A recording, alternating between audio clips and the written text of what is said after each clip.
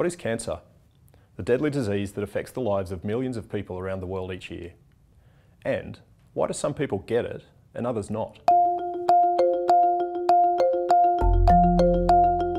The simplest way to think of cancer is that sometimes one of our trillions of cells starts to grow out of control and refuses to die. But let's take one step back and look at how cells grow out of control in the first place. As we grow, our body needs to make new cells. And as cells get old or damaged, they die and need to be replaced. That helps to keep us healthy. Cells contain the instructions for making copies of themselves. These instructions are stored in a code called the genome, made of a chemical called DNA. With all that DNA to copy, cells are bound to make the occasional spelling mistake. We call these mistakes mutations.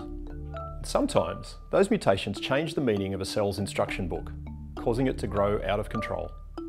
This out-of-control cell then divides and makes millions of copies of itself.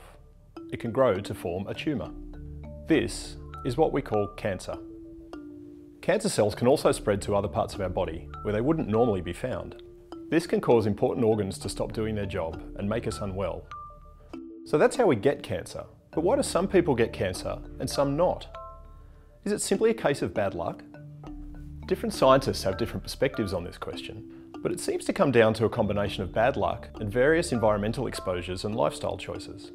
Things like sun exposure, smoking tobacco, drinking alcohol, eating lots of certain foods, and even some viruses can increase our chances of getting mutations in our DNA. Some estimates say that as many as 1 in 3 cancer cases can be prevented, but unfortunately, it's at least partly down to bad luck. So you can reduce your chance of cancer by making healthy, sensible lifestyle decisions, but it's not possible to completely prevent it. I've worked on this problem for many years, and to be honest, it still blows my mind to really think about just how complex it is. Cancer is one of the greatest health challenges of our time. There is so much more to do to advance the prevention, treatment, and cure of this deadly disease.